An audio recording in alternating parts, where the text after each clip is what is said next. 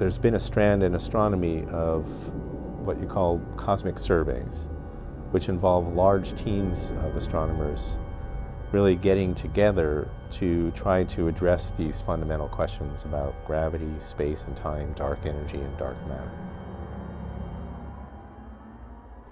On the Dark Energy Survey, we point the camera at the sky every night. We take a few hundred pictures of the sky, and we take a single picture, we point it at a given point on the sky, and then we'll shift to the next place on the sky we want to take a picture of.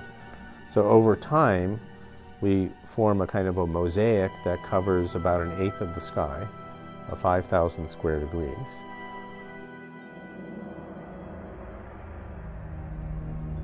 The Dark Energy Survey, in some ways, is kind of a successor to an earlier project, the Sloan Digital Sky Survey. And in many ways, the Dark Energy Survey itself is a forerunner to a project that will start in the 2020s called LSST, the Large Synoptic Survey Telescope. That will be a new telescope. It's still under construction now.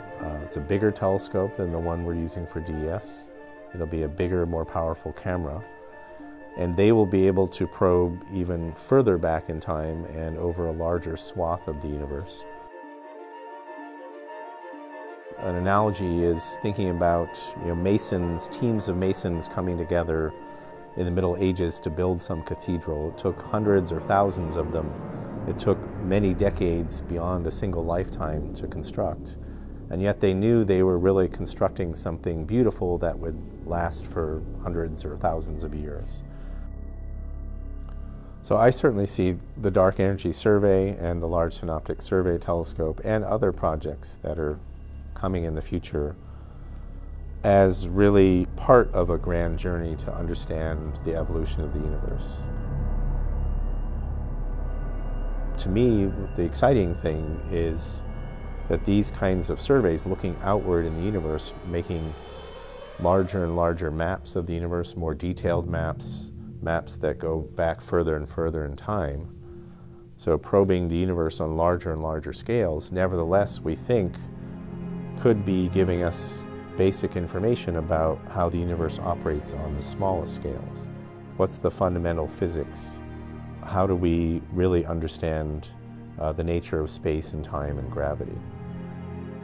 These data sets are so complex that we really need simulations of cosmic evolution to even understand and analyze the data, let alone interpret them.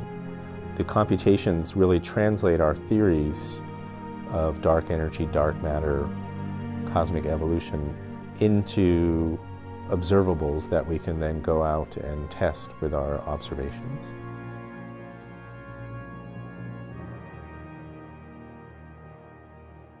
"95% of the universe we think is dark energy and dark matter. What they have in common is that they're both dark, they don't emit light, they don't shine, we don't see them directly. But they have very different physical manifestations. Dark matter we think holds galaxies together. Dark energy we think is pushing the universe apart. In 1916, Einstein came up with his theory of gravity called general relativity, which basically says that gravity isn't a force, but rather it's the curvature of space-time. Matter curves space-time around it, other objects move in this curved space-time, and that's what we now mean by gravity. One of the real motivations of the Dark Energy Survey and other surveys is to test Einstein's theory, to really put those ideas to the test by studying the evolution of structure in the universe and studying the evolution of the history of cosmic expansion. I think the evidence for dark matter is quite strong. We see it really explains a number of different phenomena.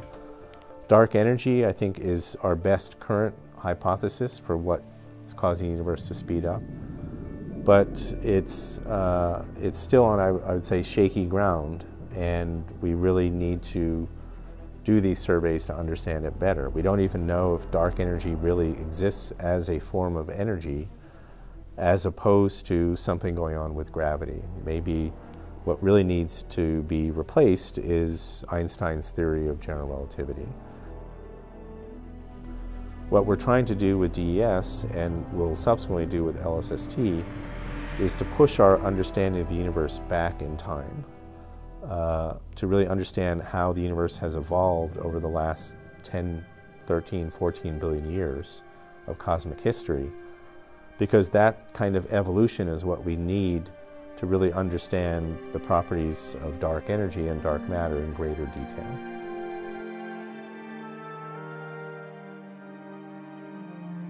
We live on this rather small planet around this ordinary sun, which is, one of billions of stars orbiting around the Milky Way galaxy. These kinds of surveys don't necessarily tell us directly about how our sun formed or how the Earth evolved, but they do give us this broader context of understanding how galaxies like our own formed, and kind of set the stage then for understanding ultimately how we got here.